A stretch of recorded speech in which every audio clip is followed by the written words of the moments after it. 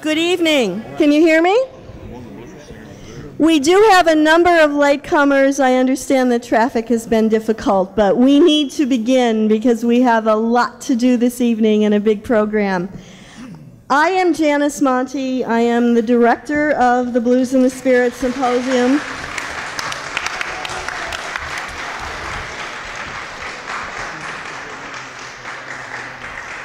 I am also chair of sociology and criminology at Dominican University. That is my day job. Let me begin by thanking the administration of Dominican University for its continuing support of what has become one of the only national conferences on the blues legacy. Let me also acknowledge the support provided this year by a new community partner, U.S. Bank, for their generous support of this opening session. And we're also grateful for the continuing partnership with Living Blues magazine from the very beginning. This gathering has brought together participants from all over the U.S., from Maine to California and points in between. Among our guests tonight are some old friends who have attended every one of these symposia back to 2008, as well as a few special guests. Some of them are not quite here yet, but I do want to acknowledge them. Members of Chicago's blues heritage families, as I like to call them. Of course, the Kester and the Scott families who are going to be honored tonight.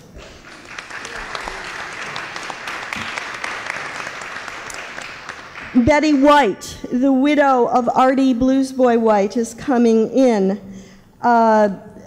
Larry Mud Morganfield is here, the son of the iconic Muddy Waters. The face of your father. Anna Codray, wife of the noted soul artist Bill Codray. Jimmy Mays is coming in, the esteemed drummer known as the sideman to the stars. And we are waiting on one of our godmothers, Joyce Cookie Taylor Threat, daughter of our queen of the blues, Coco Taylor. We are extraordinarily grateful to this blues community for the support over the years. Now, we have a very interesting and eclectic program planned for you this evening and tomorrow.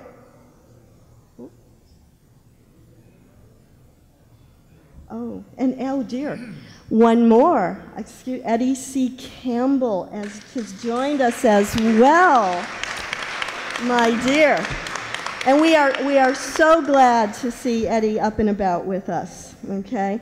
So we've got an interesting program tonight and tomorrow, all accentuated by 2 nights of fabulous music by some of the best artists performing in not just in Chicago, but in the world today.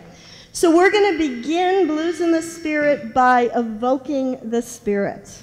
The invocation, because this is a Dominican-sponsored Roman Catholic institution, will be delivered this evening by one of Dominican's most accomplished student leaders of the class of 2014, Miss Megan Graves. Megan graduated early this month with a double major in Black World Studies and Pastoral Ministry and a minor in theology. Megan.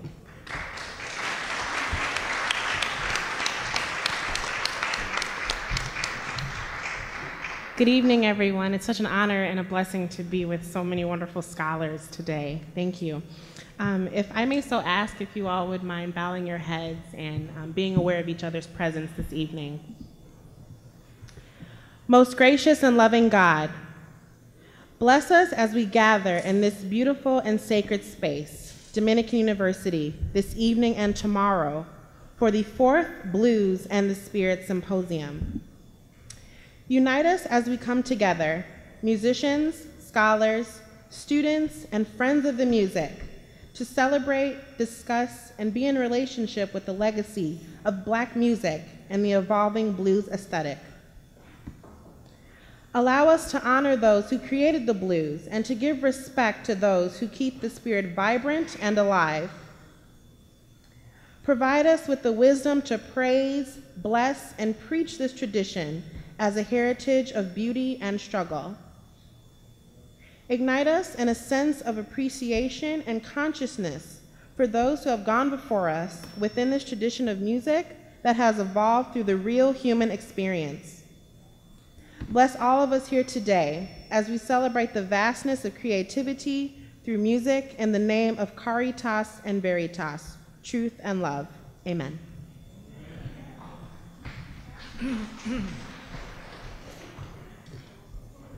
The Blues in the Spirit Symposium, from its inception, has juxtaposed a wide range of scholarly perspectives alongside the testimony of lived experience of the blues folk, of those who live and work in the tradition, and so many of you are here with us.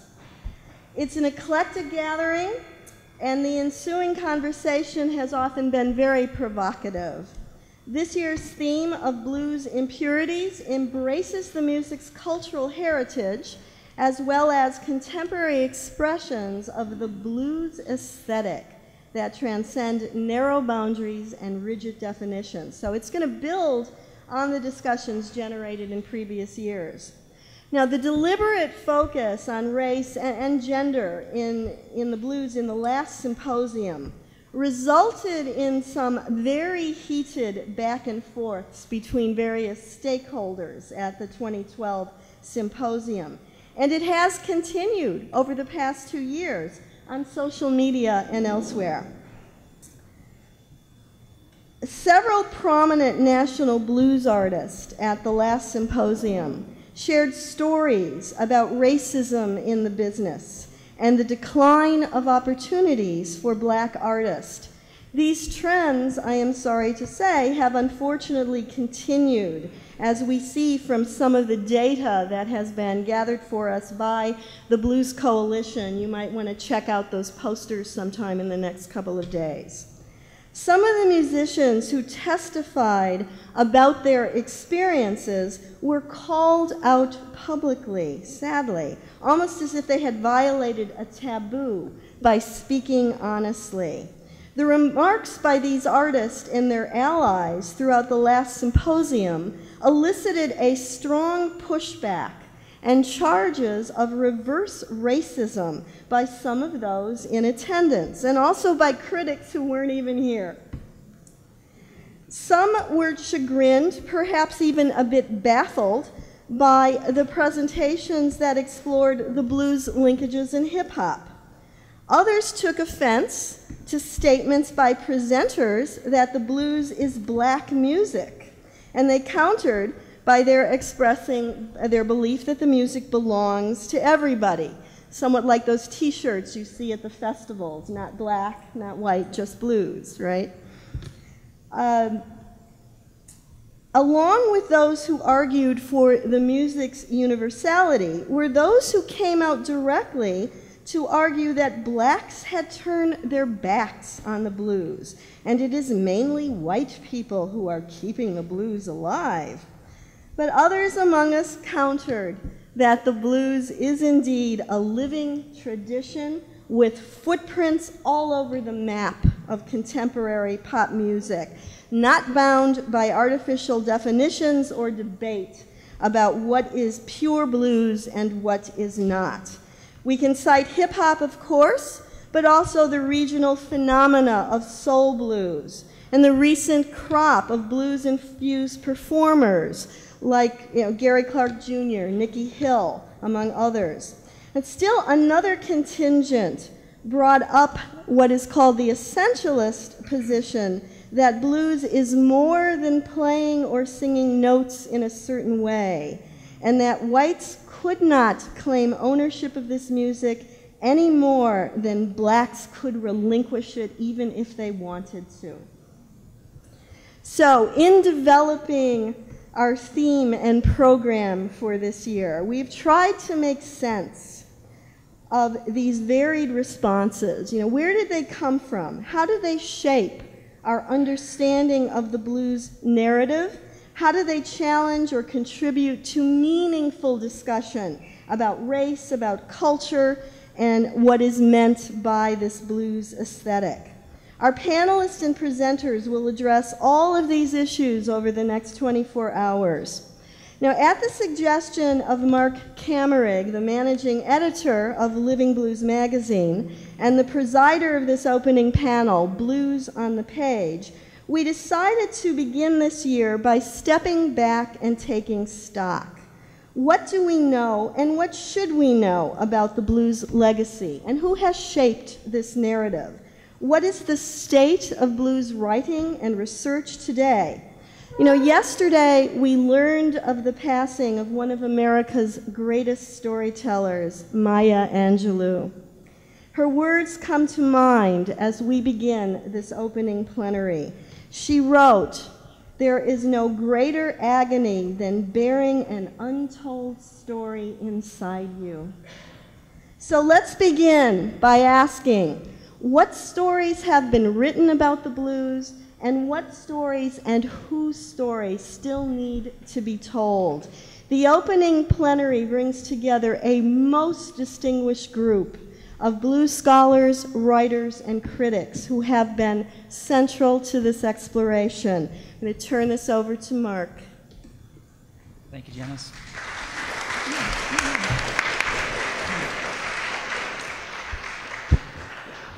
And thank you, everybody, for being here.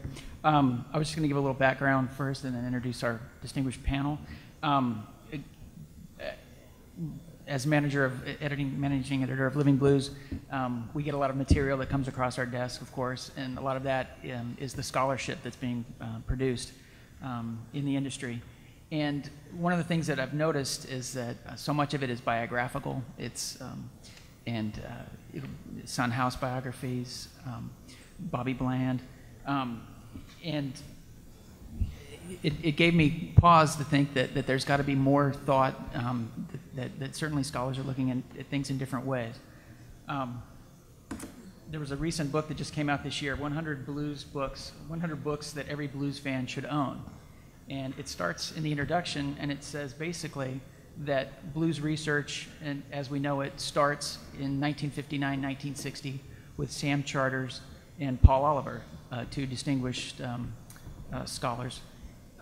But what that told me was that there was certainly work before that, and it's interesting that that wouldn't be considered certainly as part of this tome of 100 blues books that every fan should own. I didn't really want to set out, my goal here is not to disparage this book, it's really to kind of look at some of the ideas that in taking advantage of this panel, to think about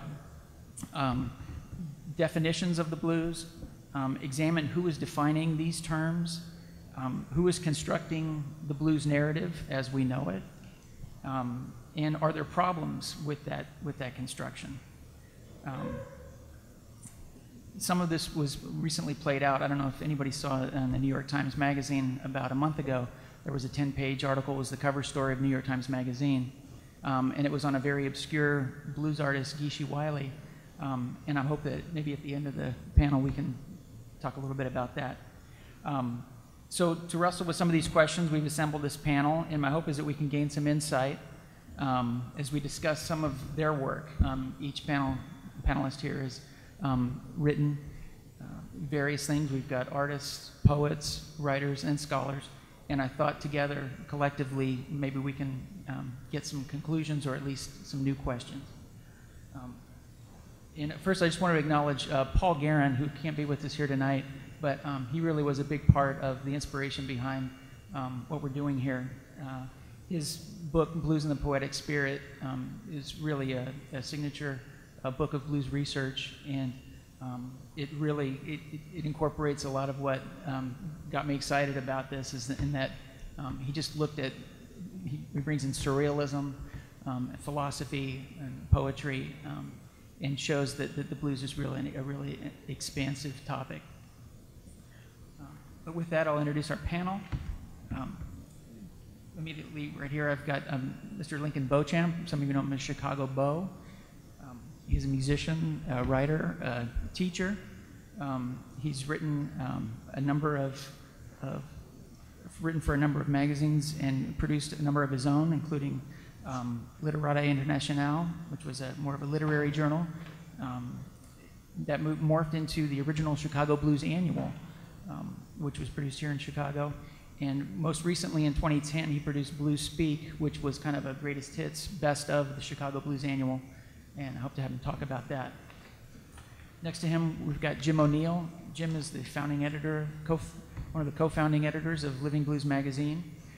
He's the author of the book Voices of the Blues, and currently is working on the Mississippi Blues Trail Marker project and producing, I believe to this point, they produced over 200 trail markers in the state of Mississippi.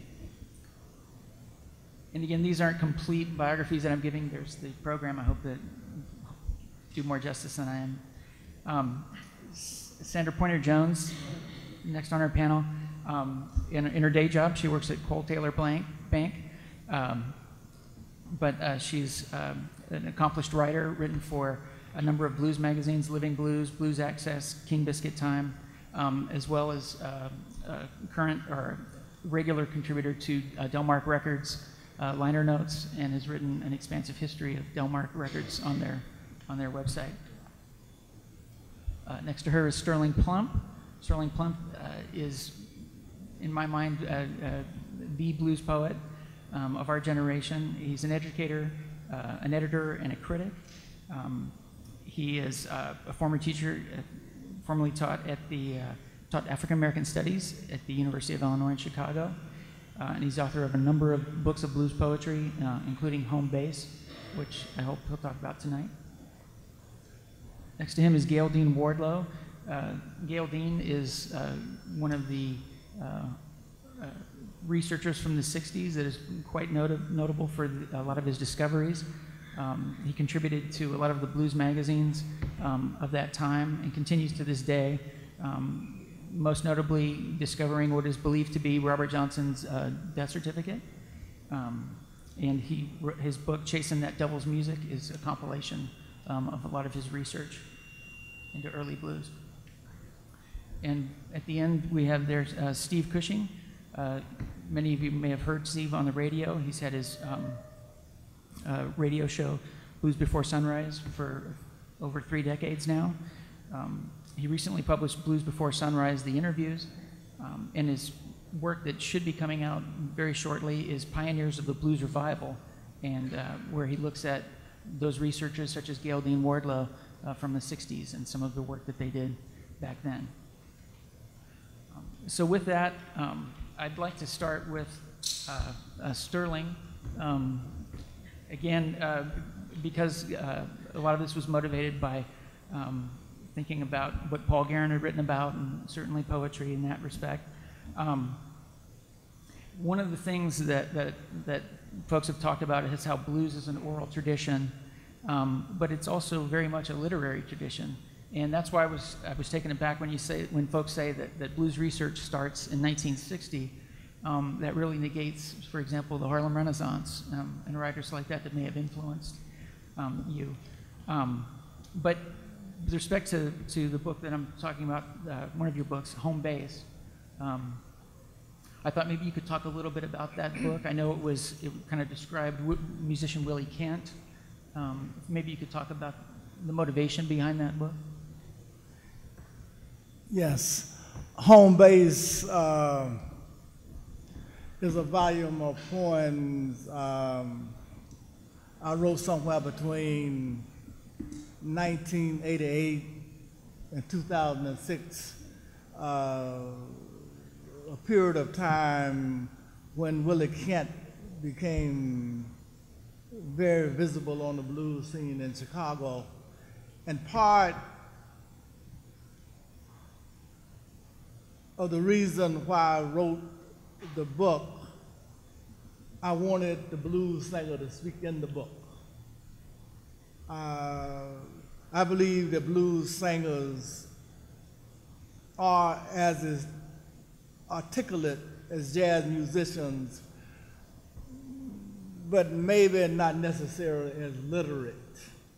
Literate just means that you show the influence of having read books. I also wanted to speak as directly to the experiences that blues come out of. And I think that those experiences are problematic, particularly for those who have some kind of misconceived notion that a fine musician like Stevie Ray Vaughan should be discussed on the same day with Howlin' Wolf and Muddy Waters. You know, blues come out of a cultural tradition that the 33,000 different language groups from Africa brought over on slave ships, retained and improvised, and the culture manifests itself initially in religious terms, in terms of Negro spiritual, somewhat later in terms of sermons and prayers. And about 100 years ago, it took the form of jazz written down. Most people who talk about the blues think about somebody with a guitar, and I think about Louis Armstrong. The written side of blues goes back to the 1920s. Two African Americans who were very prominent. One, Langston Hughes, who was the first African American to live on the dormitory at Columbia University in 1920. His father was very wealthy landowner from Mexico City. The other one, Sterling Brown, who did his undergraduate work at Williams College, MA at Harvard, PhD at Harvard in 1933. Langston Hughes wrote the Weary Blues in 1926, Fine Clothes to the Jew in 1928. Sterling Brown wrote Southern Road in 1931. One other comment. Part of the problem with understanding the blues can be attributed to the difficult task that educated blacks faced after the Civil War in educating the African American. They wanted an American citizen, not someone dragging along memories of slavery, so that the result of it, and if you want to read it, it's in the preface to Negro Spirituals by James Weldon Johnson, Volume 1 and Volume 2, is that they originally did not want Negro spiritual sung at all. However, when they became a worldwide hit after the Fifth Jubilee City singers went to Europe in maybe 1880, 1883, obviously the Negro middle class said, you know, that's some fine culture. That has never happened with the blues. Somewhat later, it did happen with jazz when these French writers, Fonacier and Hodier, began to write about what they considered swing. Thomas A. Dorsey even says that when he developed gospel and he would go to black church trying to sell sheet music, not one preacher ever called him up to sell the sheet music. And however, when the ministers saw what was happening at the national gospel conferences, of course they thought that gospel was good music because they had a lot of people singing it. What African Americans felt, particularly the educated class of African Americans, they felt that they need to prove to black people that they could compete with whites in terms of meritocracy. So speaking of language, so hence between 1875 and about 1930, you have what some people call a talented tent, raised men, raised women, the Barack Obamas of their day, the W.B. Du Bois, they studied it. In terms of blues, because when you sing blues, you're speaking in the vernacular of people that some people call, like myself, country. You know, the country implies you don't know how to dress. You cannot cross the T's and dot the I's. And still, when you watch the Cosby Show, you don't see that celebrated. In fact, as late as the 1950s, the great Howard University would not allow jazz concerts on the campus. It's a fact, you know, and so you get this. The other problem that you have is not that whites are writing about the blues, is that they're writing so badly about it. You know, they write as if there's no science called anthropology. And beginning in 1935, Melville Hiscobus wrote that pioneering work called Myth of the Negro Past, where he documents that the slaves who came to the New World retained African culture. There was another man, Lorenzo Dow Turner, did the same thing with language. Then, more recently, Robert Ferris Thompson, a European anthropologist, and I think the only one to ever be admitted to a secret drumming cult in Ghana, teaches at Yale, wrote the book Flash of the Spirit. Paul Carter Harrison, the drummer of Nomo.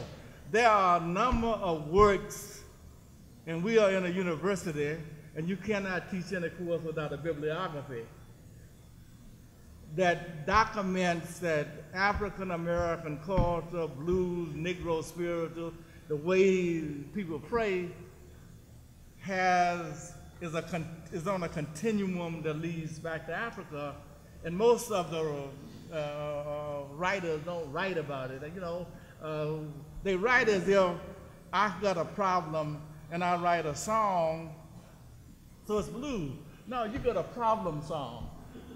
The blues refers to a specific cultural way of expressing.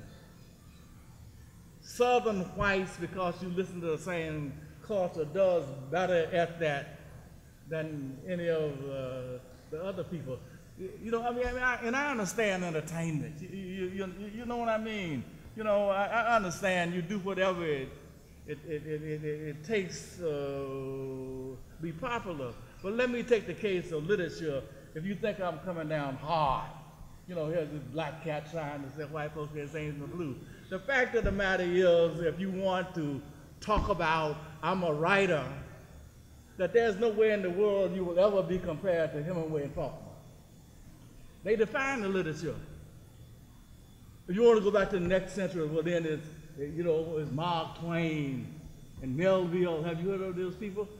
The people who invented and does it the best, they call that canonic. And part of these discussions, it should not take a racial connotation. I simply feel that Howlin' Wolf, Muddy Waters, John Lee Hooker is in a class that nobody else is in. And it's not just whites that's not in it. There are no blacks that are living, I think, is in that class. You know what I mean? They're out there playing something. They ain't playing no blues at that level. And festivals that don't somehow feel that 95% of the people that they invite should be non-African American. I think it's an insult to African Americans, because I think what's at stake here is the fact that if you look at America culturally,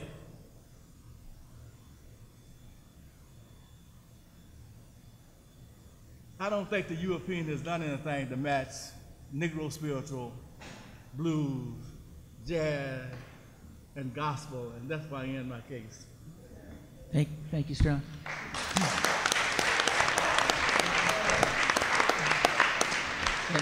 And we'll try and save some time at the end, of course, for questions. I'd like to move on to Jim O'Neill. Jim, of course, you had Living Blues magazine. You were the editor for over a decade plus, and you had your book Voice of the Blues. But you're also involved with the Mississippi Blues Trail Markers.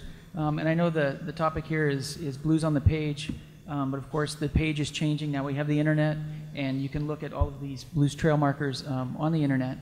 And it's arguably it's an important part of blues history for the general public.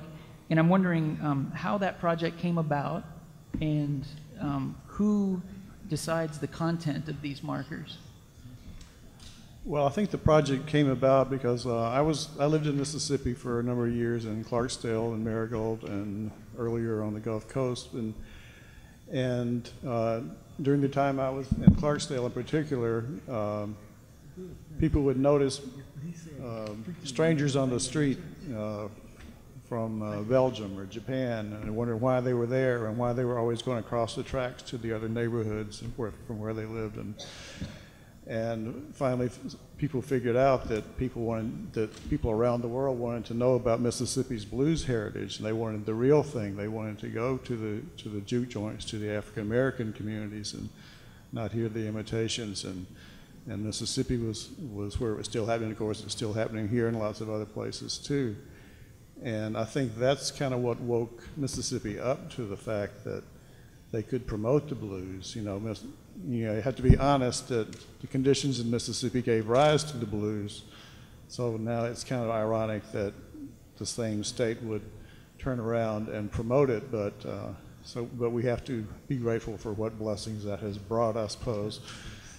But you have to realize the history of it too. But one of the things we try to do in the text of the Blues Trail Markers is to present that history honestly, and the history of oppression and racism and the plantation system and how the blues developed out of that. And the state, and no one has ever tried to censor any of the text, so some of that history is explained on these historical markers. We did one on J.B. Lenore, who was notoriously outspoken about his views on civil rights and the treatment of black people in Mississippi and Alabama. So there's a marker about him that tells that story. And there was originally a panel of scholars and people from different universities, Mississippi Valley State, Memphis State, Ole Miss, and it was a mixed racial panel that decided on the first 100 markers, and then since then, when new suggestions come up, we discuss them among ourselves, and a lot of the suggestions come from communities that don't really have a written blues history, so we have to kind of construct the histories. People know that blues came from Clarksdale or Jackson, but there was also blues in Pascagoula and Ackerman and New Albany and Coldwater.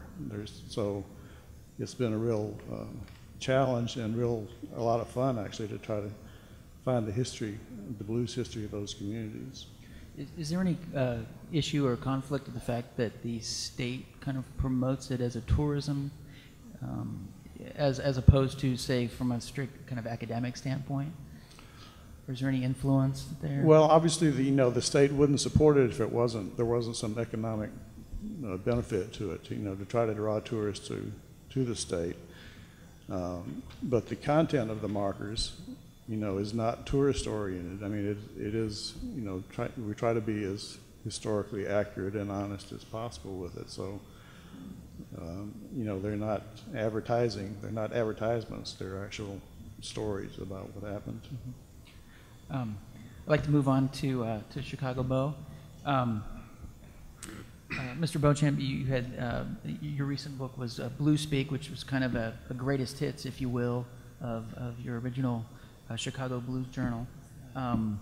And I was wondering, not so much the book, but going back to the original magazine, what was your motivation for producing this magazine? What was the landscape at that time, or what motivated you to get it done? Thanks. Initially, we wanted the Blues Annual to be a resource, along with a few writings, poetry, and short stories and things like that.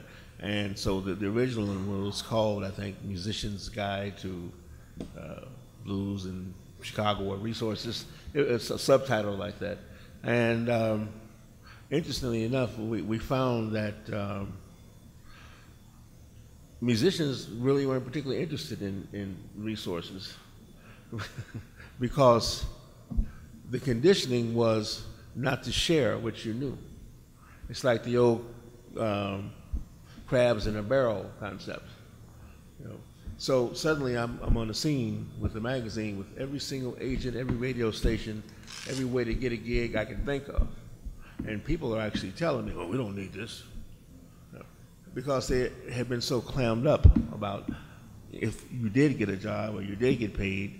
So I realized that the situation had not evolved, at least in my mind, much off of just being fresh off a plantation, where everybody was wondering, you know, how am I going to survive? And if I tell him or her, that's going to, you know, cut into my potential earnings. So we moved from being more of a resource guide to combining my other magazine, made it more of a literary / black diaspora-based music / blues magazine. And I had always felt that black culture, when it had been handled by non-black people, had been dissected like laboratory rats or something of that nature. So it was all spread out all over the place.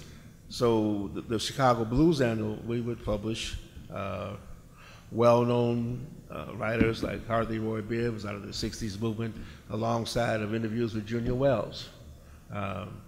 Had we kept going, we would have had Romare Bearden and Jacob Lawrence alongside Maya Angelou, who Maya was one of our laid-back, behind-the-scenes supporters. So what I wanted to do with the magazine was also, because I didn't see anybody else doing it, was to reach out beyond Chicago, and we did that by translating articles into Italian, into French, some stuff in Yoruba, and in Spanish, one issue, and that had a great reception. I mean, great reception. And to give you an idea about just how people perceive black culture outside of here, I think. I always take a lot of flack for saying that. I couldn't buy, big money advertisers, but Alitalia, the national airline of Italy, stepped up, bought the back cover for 5 years. Where was American? Where was United? Iceland Air, 2 years of full-page ads and cash, in-kind plane tickets. Where was Delta? In the Delta, I mean, in their thinking. So I realized that the world, that a magazine that was owned and operated, edited by an African-American person or African in the Americas had a lot of potential. And so we reached out, and as a result of that, we started producing the magazine, festivals in Sardinia. It got to be really great by the third or fourth issue, by 92, 93. And people were asking me here, well, why you put it in French? This is an American thing, And that's the point, I think the blues is a great liberator. And I think that what blues people have to really realize, what I try to make people realize here, is that the blues, in a way, is a vehicle for Euro-Americans, for non-people of color, to purge their Judeo-Christian guilt. I mean, nothing else that they got sets them free. All the devil's music, But, you transfer that guilt, and the blues man feels like, I can't really step out completely the way I want to step out, And he respects the person to some extent. They're all subservient, not all in some sort of way. Believe me, the most ignorant, the most profoundly ignorant white folks are smarter than they are, have something on them. And so with the Blues Annual, we created real integrity in the culture. We made black people look up and say, this is what it is, and say, don't let these folks jump on your back, because everything that they have in that Judeo thing, have you ever walked into a church and seen a smiling Jesus? A smiling saint. All of the head all down, necks all twisted to one side, and guilt. I thought love was a joyful thing. So that's what we did. And like I say, I always get a lot of discussion about this, because I think I see what's real in this Western society. You know, the ones who are the slaves, the ex-slaves, are the ones who had the guilt transferred to them. The blues. That's not bad.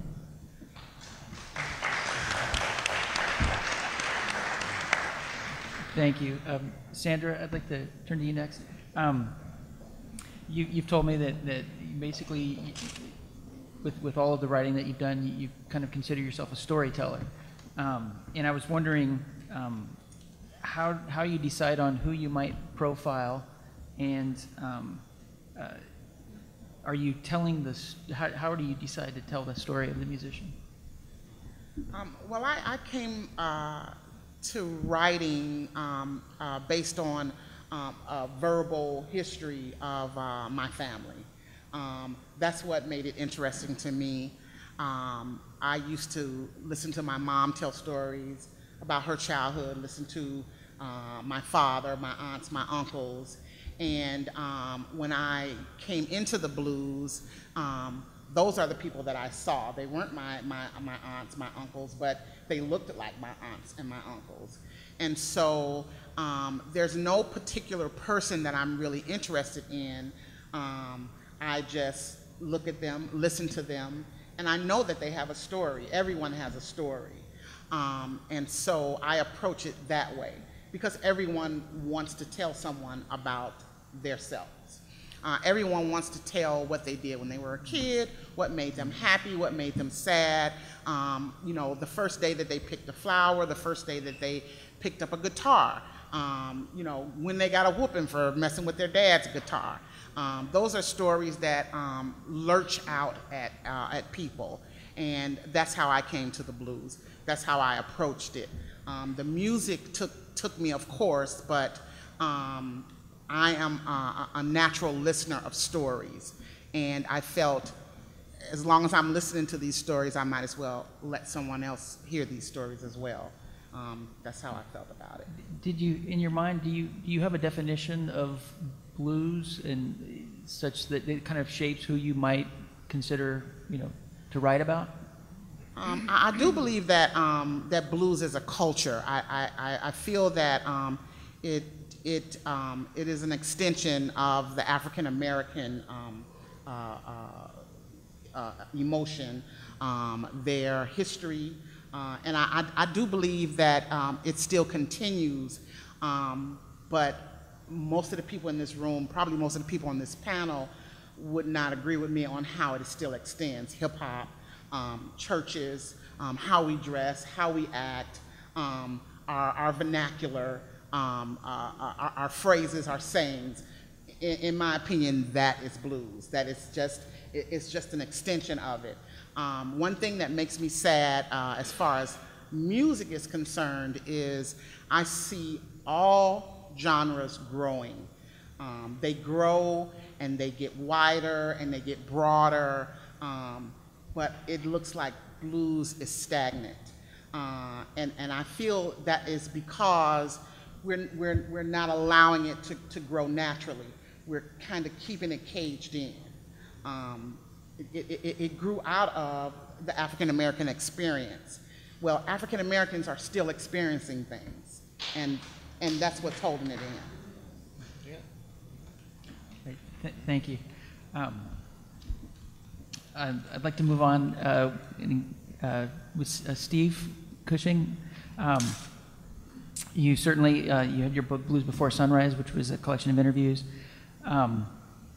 But for this discussion, I want to, like I said, I want to focus on the Pioneers of a Blues Revival, which is your forthcoming book on Illinois Press. And I was wondering if you, one, just kind of describe what the book is, and then what was your motivation behind it. Okay. First of all, wherever we go, I want to apologize. I was trying to talk while they were doing the sound check, and my voice crapped out. So I'm going to do the best I can. 40 years on radio, and now I can't speak in front of a microphone. When I first discovered blues in high school, I started doing what most of the white folks who got involved in it did. They bought a record, and then they read the liner notes, and they followed the trail of names that were listed there. They would list other artists. I would run and buy that record. And I should say before I go any further that it's too bad that Paul Guerin is not here, because the guy who played the record that just spoke to me and started me off on this journey was Paul Guerin when he was a clerk at Barbara's bookstore. I walked in, and it was just a moment that transformed me. And I'm sorry I can't tell Paul in person. But anyways, I started following this trail, not only buying records, but running across the magazines. Among the people that I met earliest in my adventures were Jim O'Neill and his then wife, Amy. And they had just put out I think they were in issue number 5 or 6, there was a Snooky Pryor magazine. And my point is that as I explored the music, there were a series of names that did the magazines, the books, the records, and they were names we became familiar with. Paul Oliver, Sam Charters, Gail Dean Wardlow here, and then there were the record companies, Delmark Records, Arhoolie Records with Chris Strachwitz, Folkway was with Mose Ash, OJL, Pete Whalen, and slowly but surely all these names, all these people and their work really became my heroes. And many, many times over the years I thought, God, it would really be great to get to meet all these people and to document them. And of course I put it off and put it off and put it off. And we got to the point where a couple of them had died, and I just thought, well, I have to do it now or never. And so I had about 4 interviews just on the radio program. Galen came to town, and he and I sat down and did an extended session. Bob Kester, who's always been my musical mentor, my #1 musical mentor, always turned me on to things that I wasn't familiar with, oftentimes would give me freebies and say, here, do you have this in the collection? And I can't thank you enough for that, Bob. But Bob and I did a 50th anniversary interview, didn't we? And so I had that. Mike Rowe came to town, and Ray Fleurlodge came over. So I had 4 interviews, and I sat down and I made a list. I said, what would it take? Who should I include in this? And who do I have to go out and talk with still? So I made up a list, and the linchpin in all of this was Paul Oliver, who I think most people regard as perhaps the foremost writer-researcher of this era, starting in the late 50s and going into throughout the 1960s. So I just called Paul up and said, Paul, would you do an extended sit-down interview with me over the phone? And he agreed. And I knew that once I had the Paul Oliver interview, it was just a matter of filling in the numbers.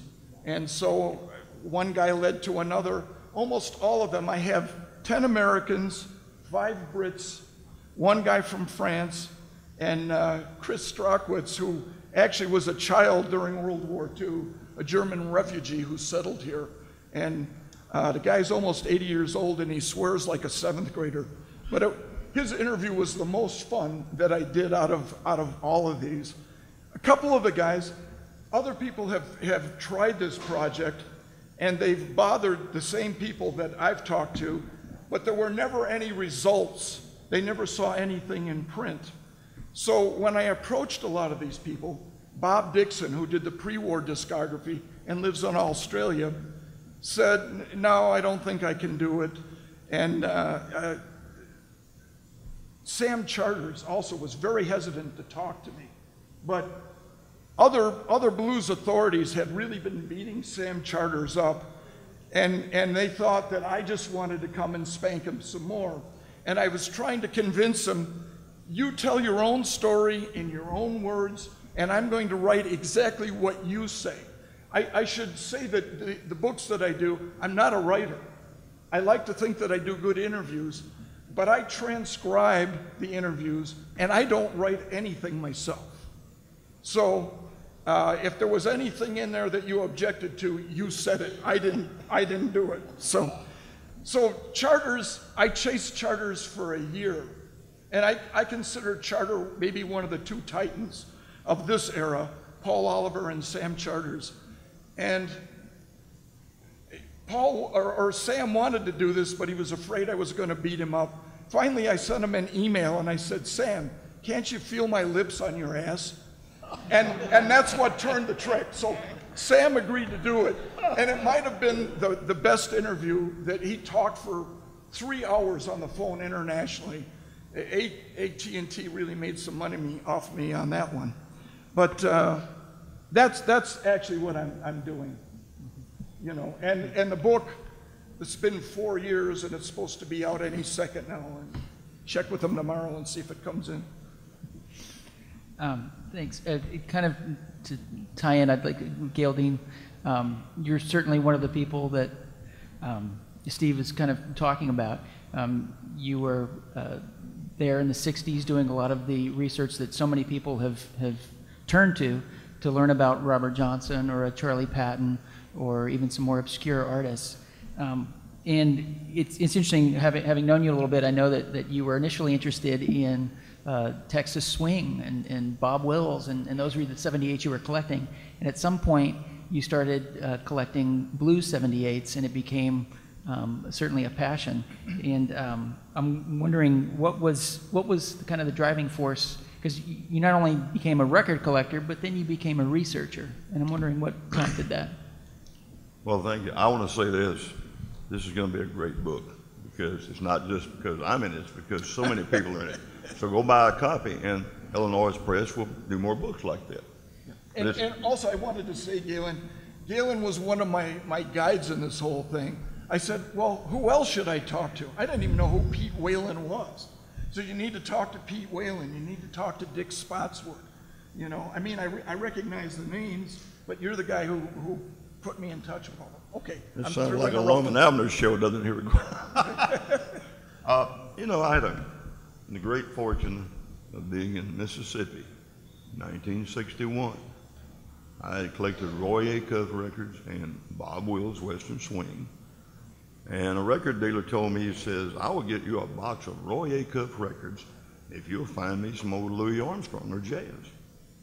It dawned on me, I lived, at that time, we called it the color quarters. This is very segregated times. So I decided to go door knocking for old blues records. And one day I went door knocking, and I went door to door, and I finally learned that I asked for Victrola records made by people like Bessie Smith, Lion Lemon.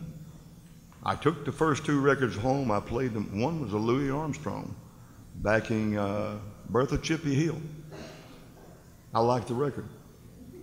So then I found some piano records, pardon me, and I realized that the great Western swing piano players in the 1930s had learned from black piano players in Texas. And then I found Charlie Patton. Couldn't stand him because he was too primitive. But what I decided to do was I kept the records. And then I realized, hey, look, I'm a 21-year-old white boy in Mississippi going to black neighborhoods asking about black blues musicians. The Klan didn't like me. The Mississippi Sovereignty Commission didn't like me. I'm not trying to brag. But what I was trying to do is I was working as a journalist, as a sports writer, then a news writer. So I came at it from a standpoint of a journalist. What I tried to do was not define blues, but try to find people who knew these musicians while they were living. Now, this is 1960. So the 1920s, in the Mississippi Delta, very live musicians. And the great Delta blues is not recorded until the late 1920s. So in 1960s, there were people alive who saw Charlie Patton or a Son House or a Tommy Johnson, just names on records. But I tried to document the oral history. I got a tape recorder with a battery and started sitting down on sidewalks, on street corners, and just talking. And what I learned was when I talked to the elderly black people, they said, "You like this music?" I said, "I certainly do." And I said, "I really appreciate it." And they began sharing these people were heroes to them in their days. I mean, they went to little local places on Saturday night to go to a dance, and you had somebody come play with a guitar. There weren't many piano players except in the big cities like Memphis or Jackson, but these were heroes. So what I was trying to do was document quickly as I could what I could on tape, and I used some journalism tricks. Let me tell you something. Robert Johnson was just a name in the 1960s. He became a legend later on through marketing. It was Charlie Patton. It was Son House. It was Tommy Johnson in the movie Oh Brother, Where Art Thou? So I learned there were death certificates. So I went to the Mississippi Department of Health one day. I walked in and I filed for death certificates for $1 a piece, $4, and I made $10 a week covering high school football games at that time. I filed for Charlie Patton, Willie Brown, Tommy Johnson, and Robert Johnson. They found 3 of the 4. 3 years later, we found it on Johnson only because they had the wrong county. But this was interesting because there was no information known on Johnson, where he came from, when he died, how he died. There's more controversy later. But I found something else out. I found you could go to city directories, newspapers in big cities like Memphis or in Chicago, especially Memphis or even Jackson. Tommy Johnson and Ishmael Bracey were listed in the city directory as musicians. Now, it always said colored, say, in those days. But I knew it was the right Tommy Johnson said musicians. Well, I would do that. Then B.B. King had a cousin named Booker White. Does any of you know that name? His real name was Washington White, and Washington got in a little trouble one time. He killed a man in a juke house after he made a record. So what I did was I went to the actual county where he was tried, convicted, and it says sentenced to Parchman, life in the state penitentiary. Because he made a great record 3 years later, there were some financial donations made to a governor's campaign, and Booker Washington White was released. And he went to Memphis, then he recorded Parchman Prison Blues and all that. Hey, I don't want to take up too much time. There's a lot of other people. One more just as outstanding. When I lived in Atlanta, in the 1940s, the Atlanta Constitution published colored obituaries. No white paper did that in the South. There was a great black preacher in there, Reverend J.M. Gates. So one day I went through microfilm, and in August of 1945, there was an obituary for Reverend J.M. Gates. Just to show you, this is the kind of research that could be done even in those days, but now they're using Ancestry.com. I was a police reporter. You get out and beat the sidewalks. But hey, I don't want to say a lot more. I was fortunate. I was in Mississippi and had the opportunity to write about these guys. And I would ask you to do one thing. I live in Pensacola. I'm going back next week. I found a 102-year-old elderly black man. That means in 1930, he was 18 or 19 years old. I want to find out what kind of records he was listening to. Who was coming through Pensacola from New Orleans? You know, jazz bands came over there. In other words, it's interesting to me what he remembers about his music. So I'd implore any of you, go find elderly people while you can and record their history. If that had been done in 1900, we'd been, a lot better off. But I want to thank you. Hey, I think you should give a hand to Mark over here. I think you should give a hand to everybody in the panel, and I think you should give a hand to Dr. Janice Monty over here. And look, I'm serious. It's time to give everyone a hand.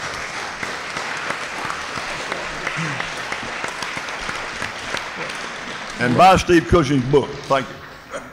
We'll go ahead and open it up for questions if there are any for the panel.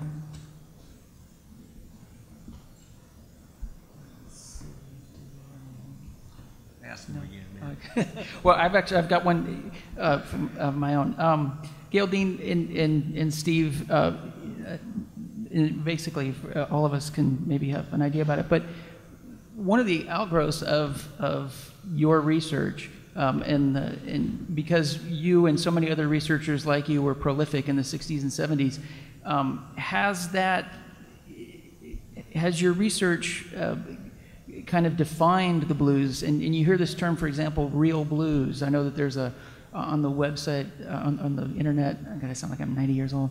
On the internet, there's the Real Blues Forum, which has about 10,000 people contributing bits of blues history in that on a regular basis. And I'm wondering, do you feel that your research has kind of defined blues to the detriment of the music, so that the definition is too narrow for too many people? Well, that takes about 4 hours. No, we don't. I don't know if it's changed. You know, what I always try to do is try to document the musicians and the music, then people who are guitarists, you know, try to document the music. Everything is different now with the internet that you can do as far as research, but everyone has their champion, whether it be gospel or blues or jazz or hillbilly, old-timey music. I think the best definition, I don't know, the best definition of blues I ever heard was it was Willie Brown who said, the blues ain't nothing but a low-down shake and chill. If you ain't never had them, hope you never will. So that's a good definition of blues. Blues is when you, and another black man that I recorded one time, he said, you know, he said, the blues ain't nothing but a good man feeling bad. You got troubles about your woman, you got troubles about her, you got the blues. If you're a woman, you got troubles with your man, you got the blues. If you ain't got no money, you got the blues. Most of blues is about personal relationships. And it's done by whites, black, green, and yellow. It doesn't matter. If you got a soul, if you got feelings, sometime you're going to have the blues. And I don't know how to answer your question, Mark, exactly. Well, no, I appreciate it. And one other question I had was, and this is kind of open for the panel because I know some of you are educators, but if you had a young scholar that wanted to pursue study in the blues, what areas or what focus might, what direction might you point them in? So that needs more research, needs to be understood better, needs to be revised. Well, I can give you. Gosh, I think other people can answer that better. You take the basics, you take the basic information and you work from that. And I think you should go out and do as much oral history as you can while people are still alive. You were talking about your mother, what she had to say. Ask your mother, your grandmothers, find out what music they heard. And I think Sterling could answer it. Sterling, you got a point there. Go ahead. The point is, it might have been 36 or 37. There were 49 volumes of testimonies of ex-slaves. It's called Slave Biography. I think it was edited by a man by the name of Redfield. And 49th volume deals with the conversionary experiences of African Americans, and that is called God Struck Me Dead. But the other thing I want to say, some of the keenest observers of African American culture has been the major African American writers. One, Ralph Ellison, National Book Award 1952 for Invisible Man. 1964, Shouter and Act. He defines blues. Two, Sterling Brown had 2 students at Howard University. He would lecture on blues, jazz, and gospel, and Howard University told him that they could not make that kind of lecture there. And so he would go to dormitories at night and lecture. And the 2 students that he produced, one was the prominent poet, playwright, Leroy Jones / Amiri Baraka. The other one is less known, a man by the name of A.B. Spellman, who wrote the book 4 Lives. In the bebop business. Now, the thing that I have about people talking about blues, well then how do you connect it to Africa? That's why you need to go to these anthropologists. That's what anthropologists do. You know, they go to Ghana. You know, they go to Nigeria. They come back to this country, they go to Cuba. They go to Brazil. The interesting thing about the United States, it was a penalty of death if African Americans had a drum, if African Americans spoke the African language of worship in that way. It was a penalty of death. You should read a book called Roll, Jordan, Roll by Eugene Genovese. And in describing the rain shout, he said the slaves would go way out in the woods.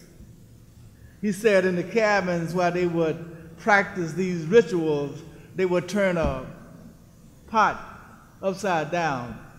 The other thing I want to say is a recognition. Somewhere in 1980, I met this young man all up and down the streets of 79th Street in these juke joints. And I sort of thought that he was crazy. And I asked him who he was. He told me that he was a student from France. Some 15 years later, he came to me with a 1,100-page document. You know, and I looked at it, and I think it said theatricality of the blues. And I looked at it a little bit more closely, and it says the University of Paris. And then I had to take another look. And I think the woman who had signed the dissertation was a woman by the name of Genevieve Farr. One of the outstanding scholars, not writers about blues, is Dr. Jacques LaCava. He's sat back there. I think he's in business now, you know. PhD. I mean, I thought he brought this dissertation to me in a wheelbarrow. It was so big and so heavy. Dr. Jacques LaCava there. Chicago, you were going to the question of where you might direct a young scholar. What did you have in? I thought, yeah, you were going to say. Well, I think it's profoundly intricate endeavor to study. I guess Jacques has done, you know, a very interesting work, and I haven't read it, but I know he's a thorough man for sure, and I know he put a lot of time into it. But you know, it's like going to live, you know, among the Mongolians for 20 years and trying to decide now that you are a master of Mongolian culture. So I think that to come to understand the blues at this point in its evolution, you have to go back the way Sam Charters and others, Paul Oliver, these people have documented certain things. They're collectors of information. They're not collectors of spirit. They're not collectors of souls. I think they like to be. But they collected information. And they put information in such a way where it's accessible to people. Because you can't really research certain kinds of culture. You have to live it. You have to live it. And no matter how long I put on a dress and walk around and going, I ain't gonna be no woman. I mean, you got to put some things in black and white that's like that. Because I have seen folks, you know, determine themselves to be blues people because they knew Albert King, because they spent time in Muddy Waters. So, you know, it comes to the point of if you want an education about something, then you have to study it, but you'll never be able to live it. It's been lived, and it's being lived by certain people. The blues is just ongoing. And I've always held that 90% of blues people don't play a note. They're living it. They're living the experience. You know, our art just, it comes out in just different ways, photography and quilt making. in painting, not necessarily always in music, but the soul that drives us to create, that spirit, that's the thing you have to be born with, have to live it, be in a certain environment. What do you say, sorry? I'd like to add something if I can. This gentleman here. I think that the notion, in all the years that I spent around bluesmen working as a musician, I never heard any two bluesmen discuss what the blues were. I think they already knew what they were, and I don't think the question ever came up until the first white guy said, what are the blues? And I always had envisioned this thing. Maybe Studs Terkel is talking to Big Bill Brunzi, and they're having this conversation, and Big Bill wants to inform him about things that have gone on, and the first question that Studs asks is, Big Bill, what are the blues? And Big Bill in his own mind is like in a panic, and he's thinking, what the hell is this guy asking me? What are the blues? And so he just makes up some silly ass answer, like, it's a bare light bulb in the midnight air or something. And Studs goes, really? And he buys into it 100%. And I just think that's been going on for years and years. And I hope that there's enough guys around doing research that know not to even bother with that, Question?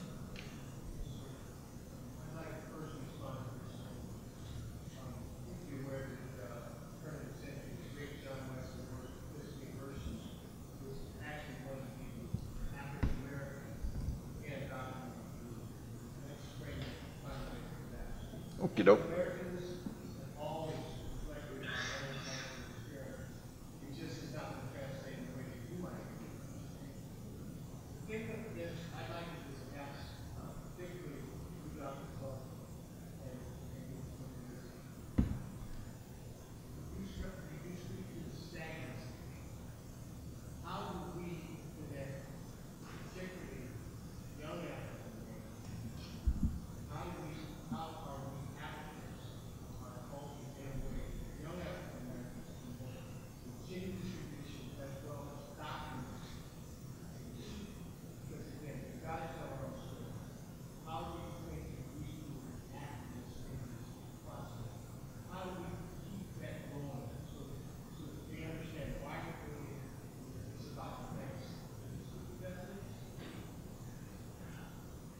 For me, I think it has to be done organically.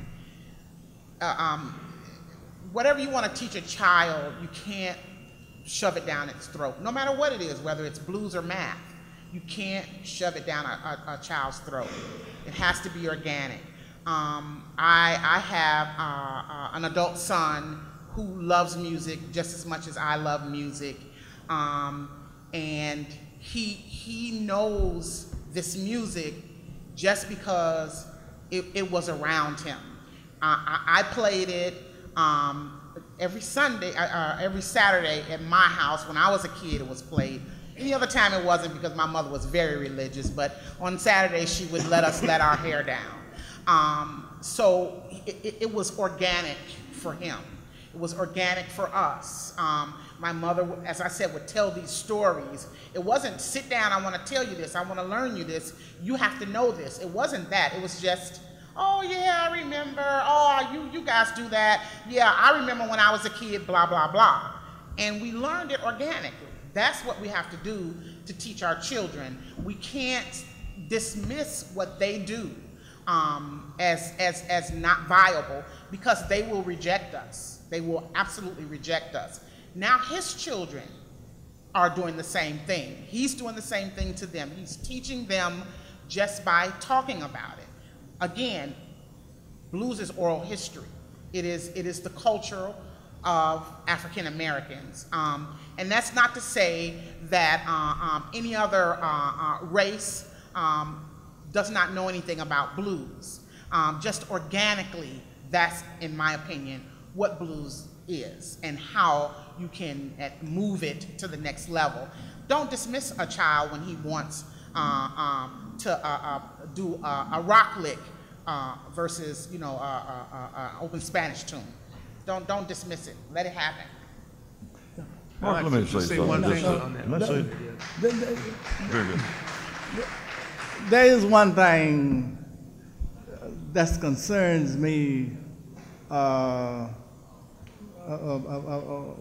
about blues, is that African Americans, particularly the ones who are responsible for the education of black people, somehow has to wrestle the discourse of blues away from the entertainment industry. There are two things that are going on.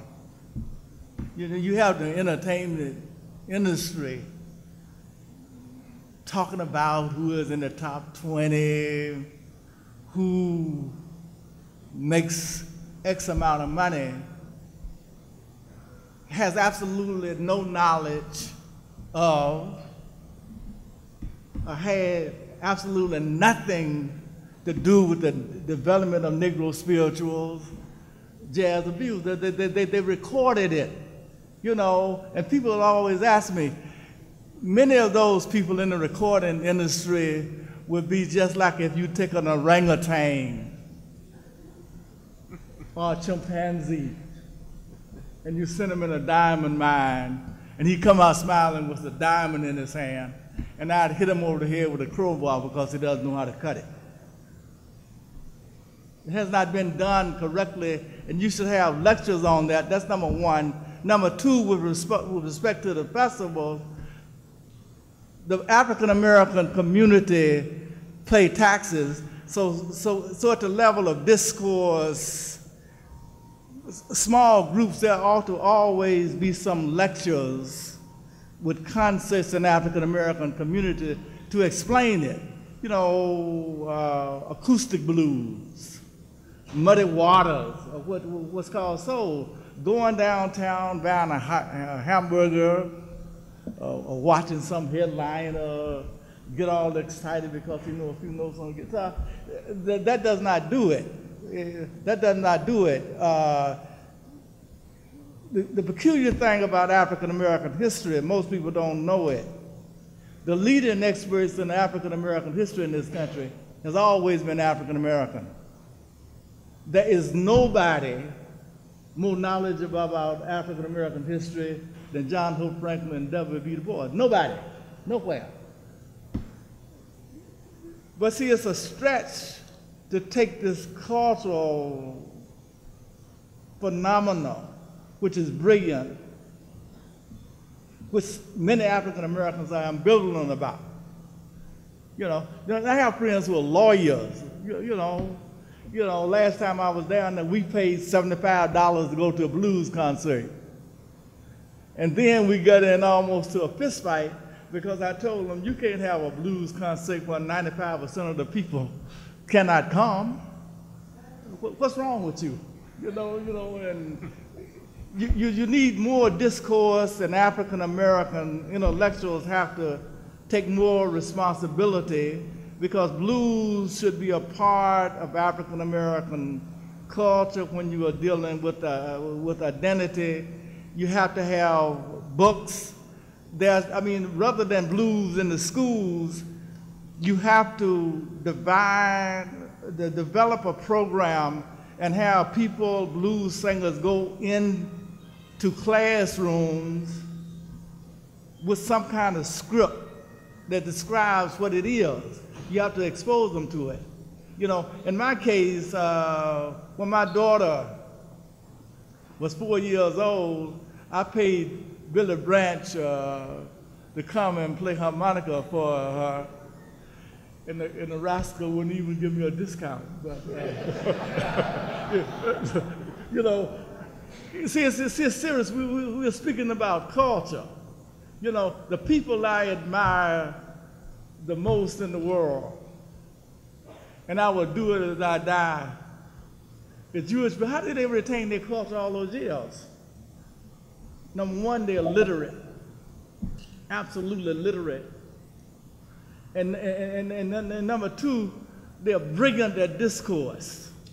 You know, the interesting thing about blues, see, I have never had a problem with whites making money on the blues. My problem was I wish somebody would sing them for them. You know, it's not that good. You know how I'm watching this performance on NBC? No, it's nowhere in the class. I mean, the people are crying when they sing the blues, the same way they do in churches. They want to sing the blues without mastering African American culture. And that has to be taken to children. I will tell you what's happening in African American life with the hip hop generation that I think is very, very dangerous. There are a lot of people will look at a hip hop artist, I mean, great entertainers, but they will say that the fact that you are illiterate, you don't know anything about African American culture, is a good thing. It's hard for me to tell someone that slaves produce better music than you are producing, that people in segregation produce better music than you are producing. There is never any excuse for anybody not being excellent. There's never any excuse for someone in the 21st century being ambivalent about understanding English when Frederick Douglass, a slave, did that brilliantly. And so people apologize to them. The education has been decreased. People are playing music without an instrument, don't know anything about music. And some people will say, well, you know, they're our baby. No.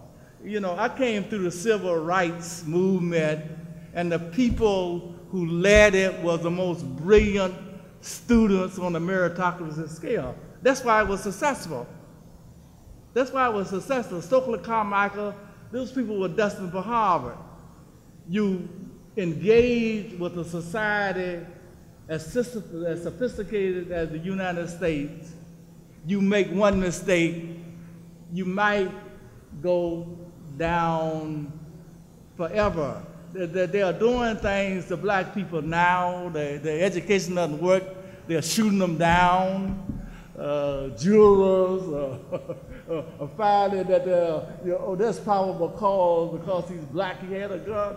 So all that nonsense stops if you begin to analyze it and begin to impeach judgment. Black people are going to have to, at some point,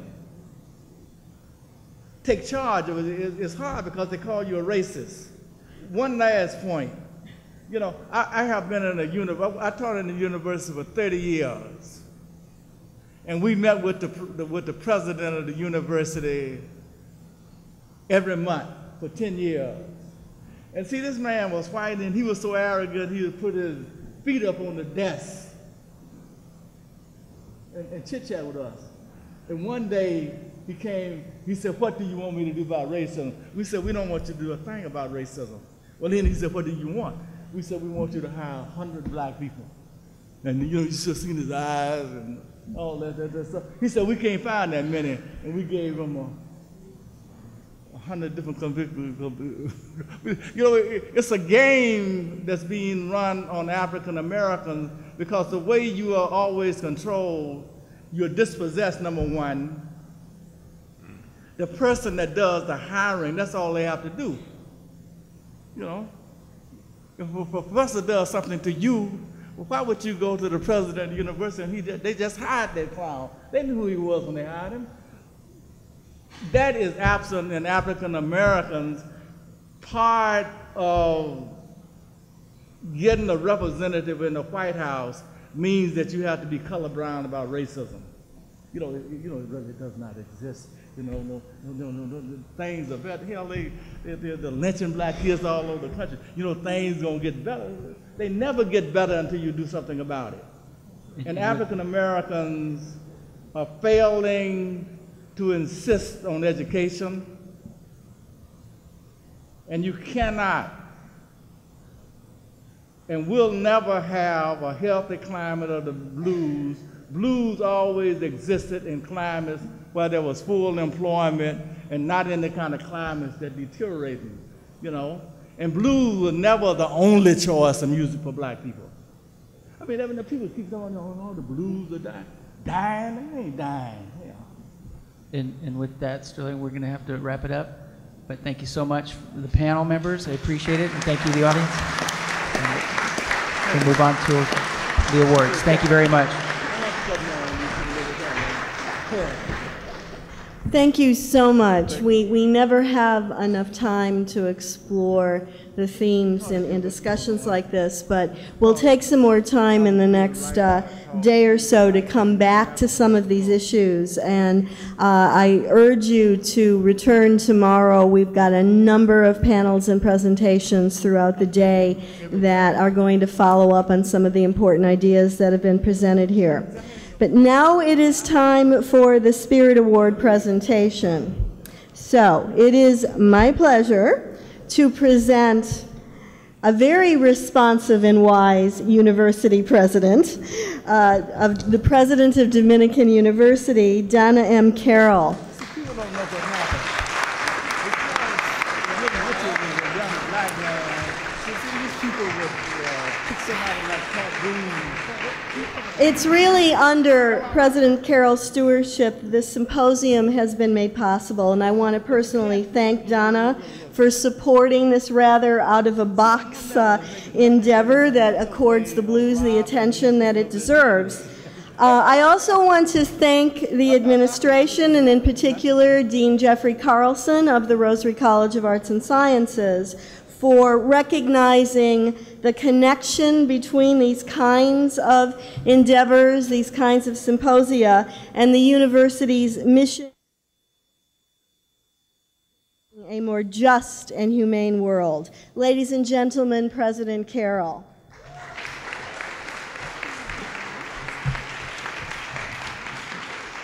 Good evening, everyone. And it's my delight to add my welcome to Janice Monti. It's wonderful to see such a large crowd enjoying such a wonderful evening. So it's my responsibility to announce the 2014 Spirit Awards. Our first award goes to Robert G. Kester.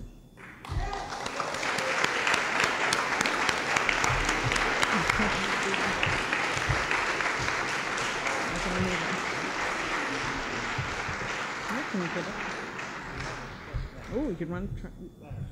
There's a step there. Okay.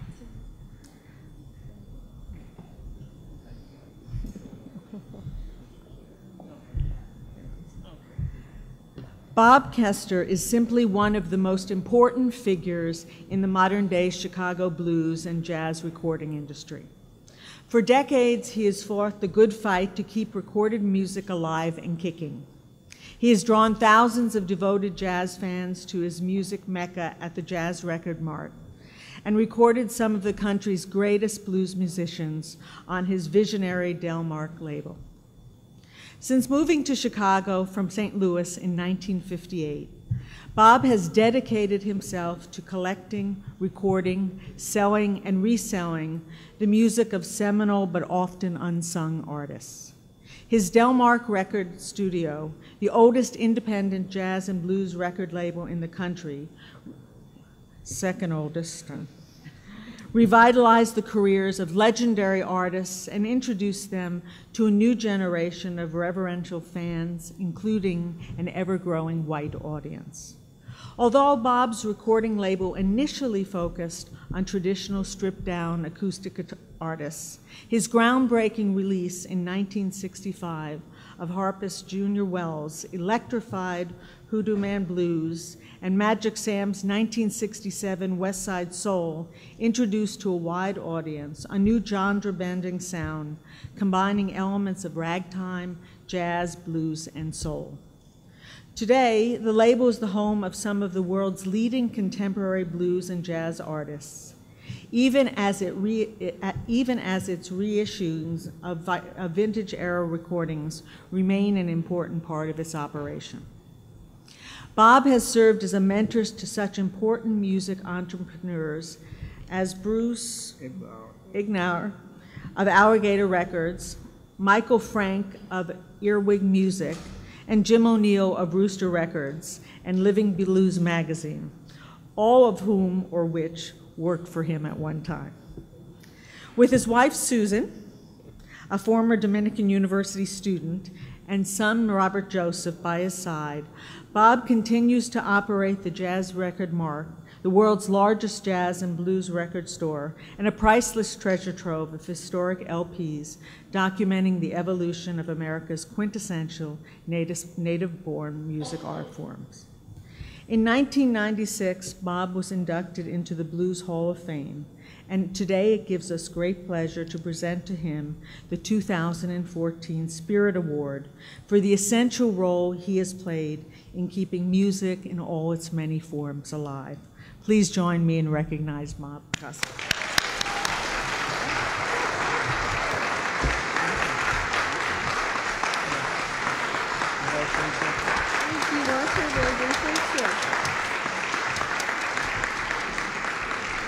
Well,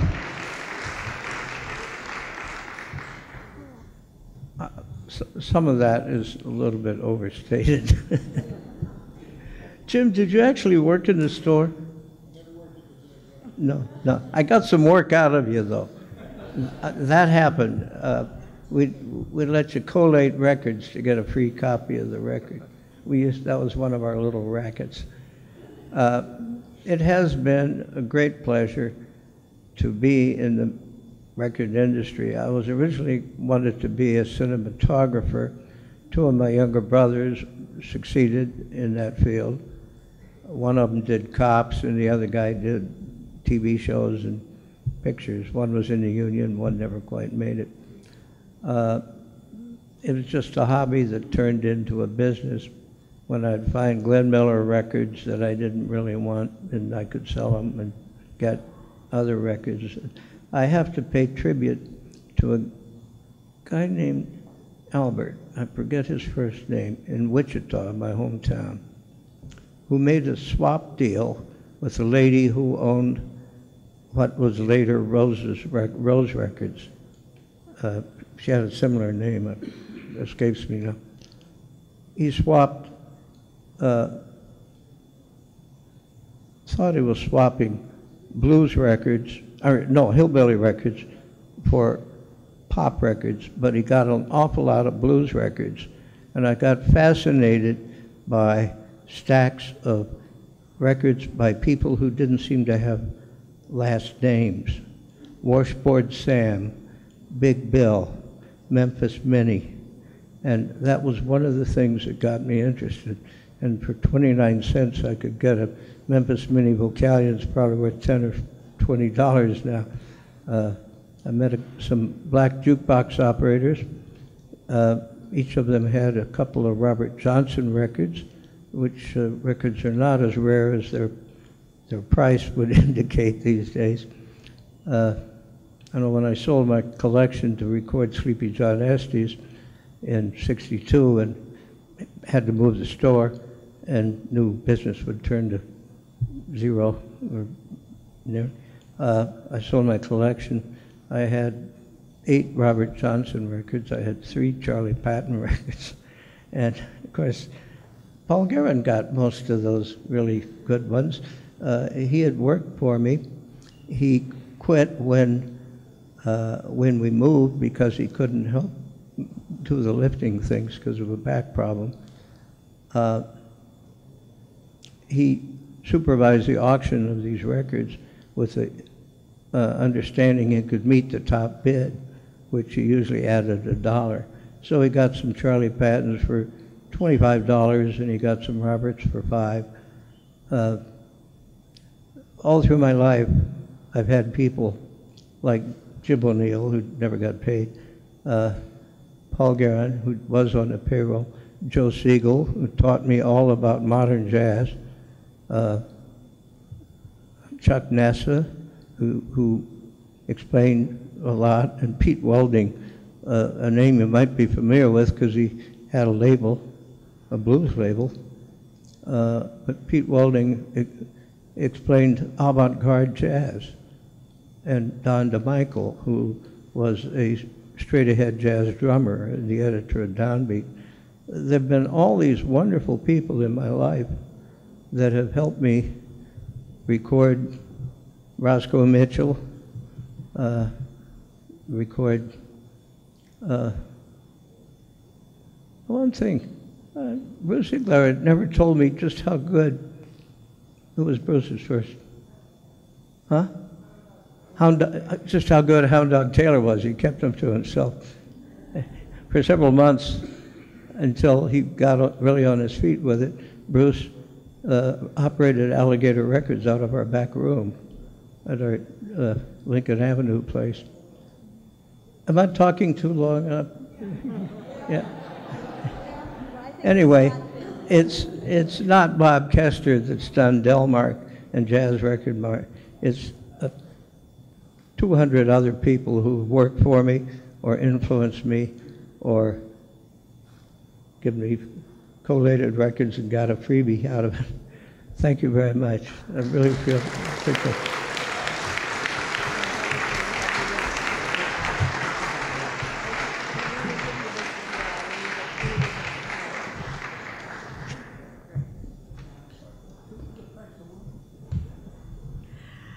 Our second Spirit Award goes to the Scott family.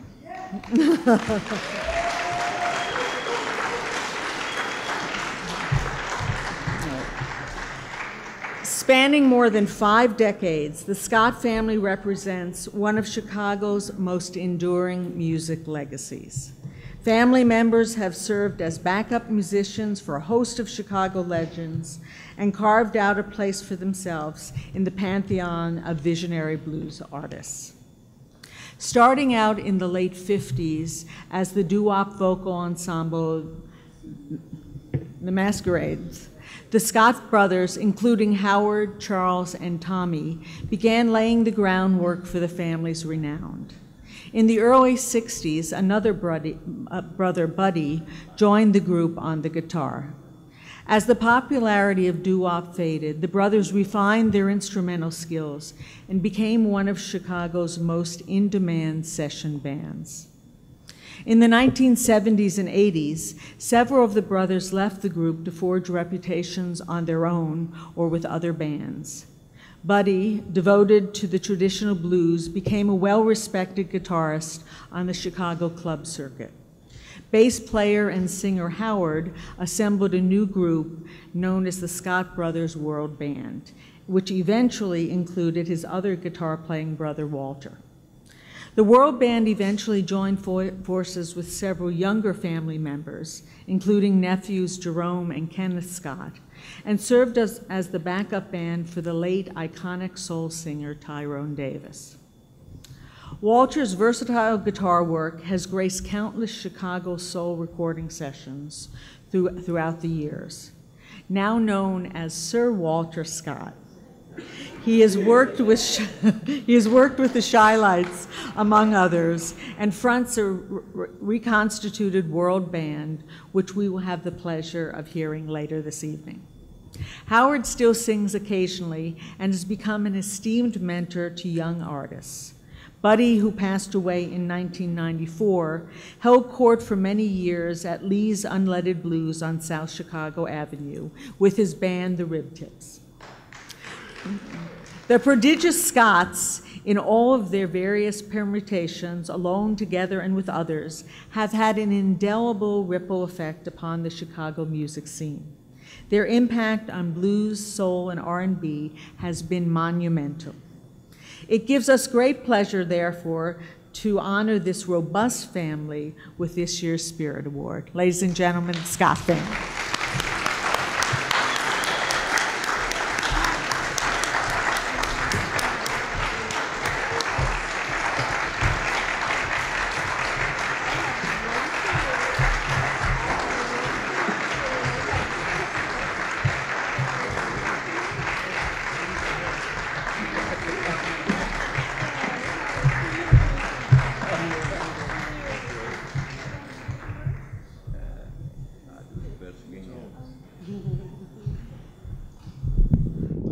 I'm not used to talking on the mic. Thank you. Okay. But first of all, I want you to get together and give the Scott family a nice hand. Okay? It's been a long journey. We've taught many, many stars that are out here tonight that you know about. The late Tyrone Davis, Otis Clay, Harold Barrage. I could go on forever naming these different guys, okay? And they're still coming. This is the young generation. Let's get together and give Hollywood Scott a nice hand. And Juwan Scott, let's give him a nice hand. Tonight you're going to hear young lady Gertha Scott. Let's give her a nice hand, okay? And of course, I wouldn't have done it all by myself. That's your Buddy Scott and Walter Scott. Let's give him a nice hand, okay? We want to thank you for the award. We want to take up all your time and all that kind of stuff. Blue Jay said he's ready to get down tonight. Okay? But anyway, I want to thank you for the award, and I want to say, I'll see you in the future. How about that? Okay?